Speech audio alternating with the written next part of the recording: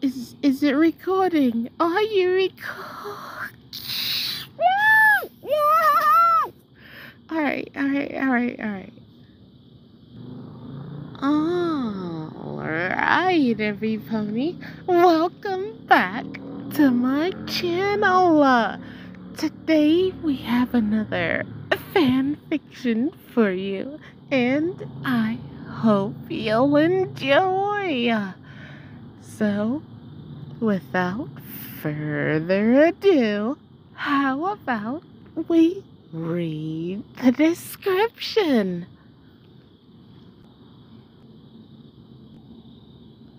Mystery. A dragon detective is called into action by a certain purple mare to recover some stolen property. Author's note.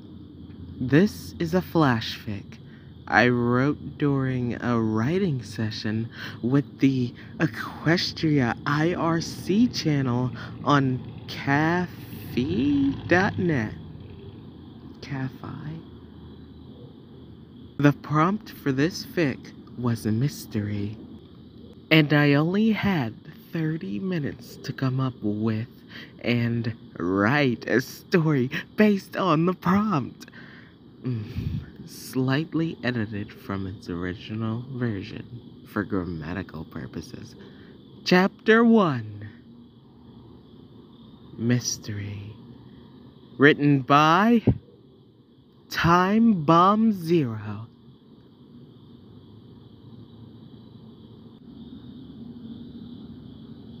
You might not think it was possible looking at it, but this sleepy town had its dark side.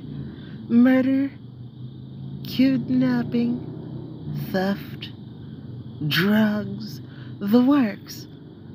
Just goes to show that crime knows no boundaries, whether it's a bustling metropolis like Manhattan or this close-knit village known only as Ponyville.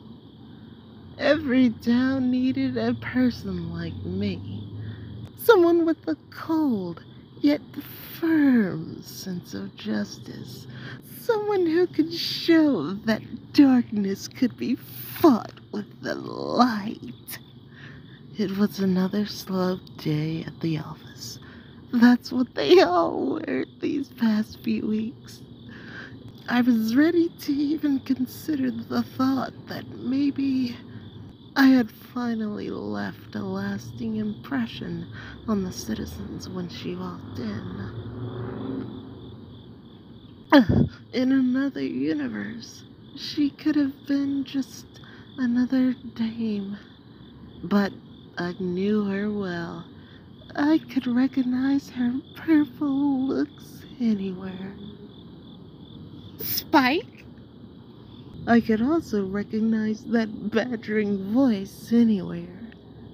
You might say she was a bit of a regular here. She came running to me for a lot of problems. Missing property, missing friends, a suspicious, threatening letter signed by her pet owl. She lived the life of danger, this one, but it was one I was familiar with. Oh, there you are, Spike. Have you seen my book on medical plants? Fluttershy asked if she could borrow it, and I need it right away. Stolen property again. You'd think she would have learned her lesson all those other times. Then again, without her carelessness, there's no telling how many crooks would still be prowling the streets. You could say she was my unintentional sting plan. Missing book, eh? No problem, Toots. What did you just call me? She always loved the playful nickname I had given her. It was a great risk giving affectionate names for any pony whose life could be taken in an instant. But I just couldn't apply my cold and rational senses to this one bear. Maybe she had bewitched me somehow. Maybe it was just because she's the one who brings me my meals every day and keeps a roof over my head. Spike? Buck? Help? Find? Hello? Oh, don't worry, Dame. I'll track down your book and make that scumbag who took it pay. Took it? Spike, I'm being serious here. Fluttershy needs that book right out. Oh, there it is. Spike, why are you standing on the book? She was hanging right over my desk that I built with my own 2 hands. This was serious. I could tell I was in for one heck of a case this time. But as long as I solve it by the end of the day, then I'll have done my share at fighting back the darkness that threatened to take my city. Whoa!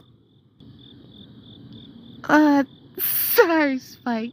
Maybe I should have given you a little more warning before I tried to magic it out from underneath you.